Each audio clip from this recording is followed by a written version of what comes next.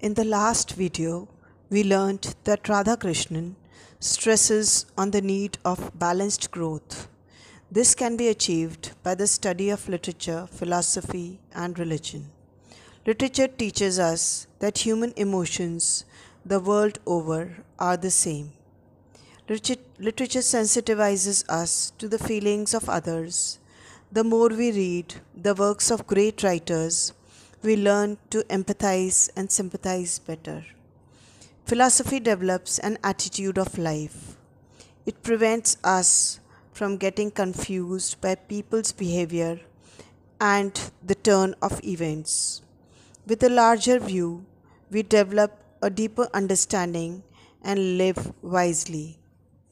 Through religion, we learn to be dutiful and not fall into the worldly trap of greed, lust, and avarice.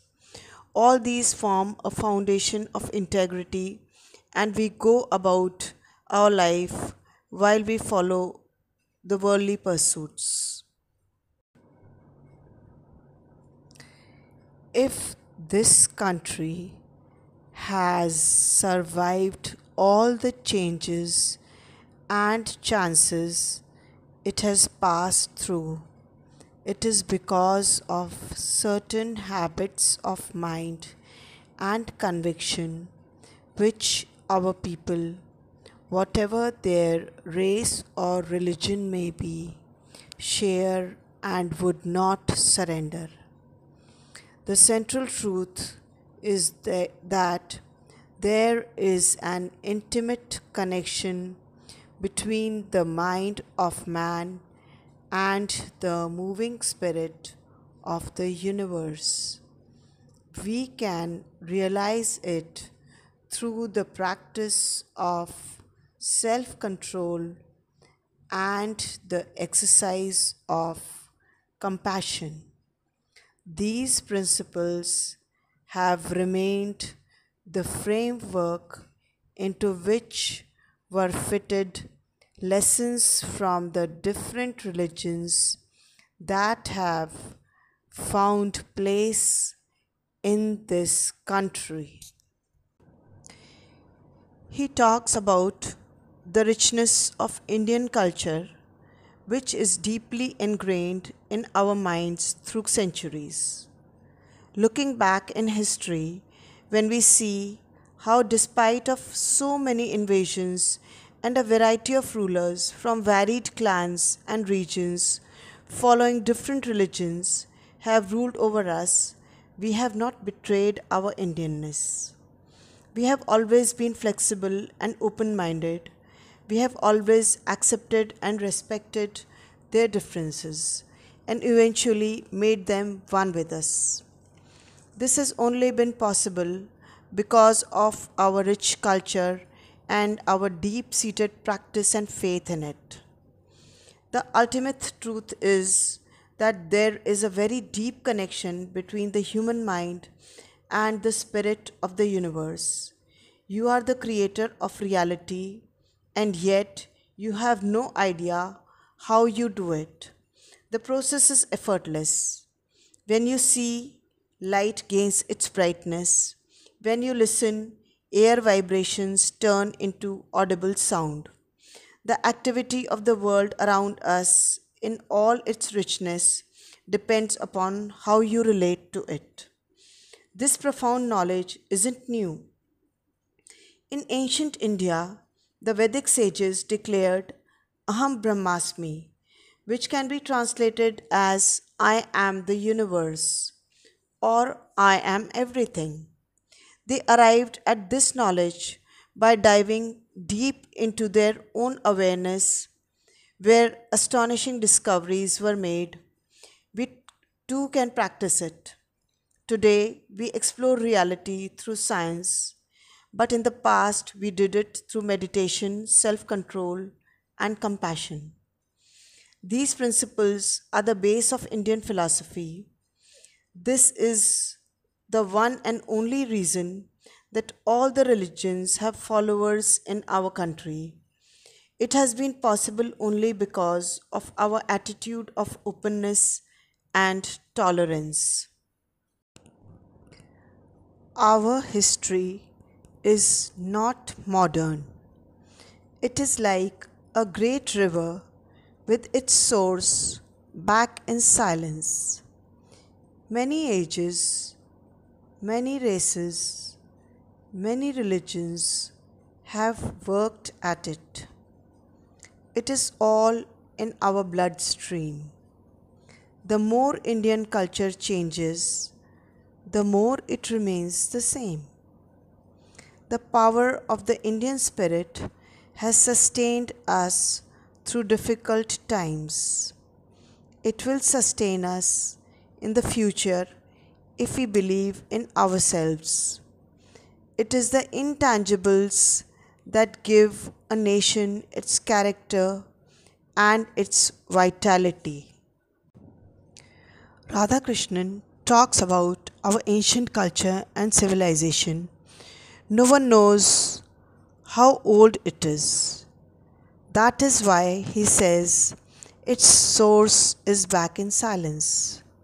Our civilization and culture has evolved over many ages, many centuries. Many races have contributed to make it what it is, with their religions and their beliefs incorporating into ours as they blended with the Indianness. This richness is now in our bloodstream, our DNA, our genes. There is a very unique quality of our culture. As more and more people blend in with their own lifestyles and faiths, the more rich it becomes, and yet does not lose its Indianness. It still remains the same. Its character of openness and tolerance does not change. Indian culture accepts and respects differences with which is a very unique quality of our culture. This unique quality can be found nowhere in any other culture. It is this trait of our civilization which has sustained us through all the invasions and wars, and it will still do if we believe in our Indian culture, have faith in it, follow it, and not be influenced and brainwashed by the West. This is what the British did to us. They realized they could rule over us only if they attacked our rich culture, and they did it by brainwashing through the system of education. Before long, all the youth started despising all that was Indian. The English uprooted us from our Indianness, and to this day, we are paying a heavy price for it.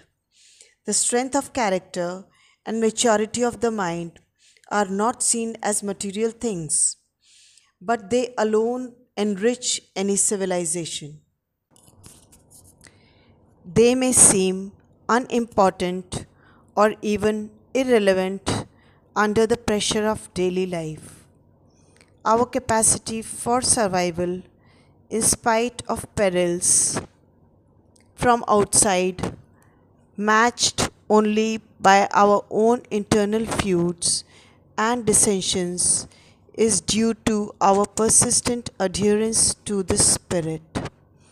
If our young men are to live more abundantly, they should enter more fully into the experience and ideals of the race. They should be inspired in their minds and hearts by the great ideas enshrined in our culture. In our day to day lives, we don't seem to feel the need for all this. We take these qualities for granted, but it is only the strength of character, integrity, and deeper level of maturity, the qualities that are needed to cope with our failures, our setbacks, so that we may not lose perspective or fall into depression and follow the wrong path. If our youth today wants to live a full life, they should not neglect or look down upon our rich heritage. India has an incredible diversity between languages, geographical regions, religions, traditions, and social stratifications. We place a high value on harmony and unity with others. A unified and interdependent community or family provides a strong support system that an individual can rely on daily. We trust in our society for help and assistance.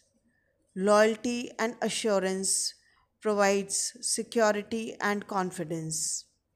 We emphasize on humility and preservation of our collective reputation, dignity and honor. We uphold our duties, responsibilities and obligations willingly. There is a sense of acceptance towards one's position in life or a belief in the theory of karma, our past, sorry, our present based on our past deeds. The interplay of these social, cultural, and religious factors allows people to be accepting of life events and trajectories. This does not mean they are unwilling to take responsibility. Many often contemplate how their actions may impact their future and make decisions accordingly. Diversity in India is celebrated. In a way, Indians are one of the most adaptable and creative people. They manage problems cheerfully, in a cooperative and innovative manner, along with a light hearted attitude towards situations that might be frustrating. Diversity, pride, innovativeness, adaptability, harmony, modesty, and light-heartedness are the traits of Indian culture. The youth should accept it with open arms, enrich themselves by learning more and more about our rich culture and heritage. Our culture is full of great men and sages of every age to inspire us, to guide us, to keep us on the right track, to not make us unnecessarily materialistic or greedy, to focus on the uplift of our character and souls, to evolve and become better human beings.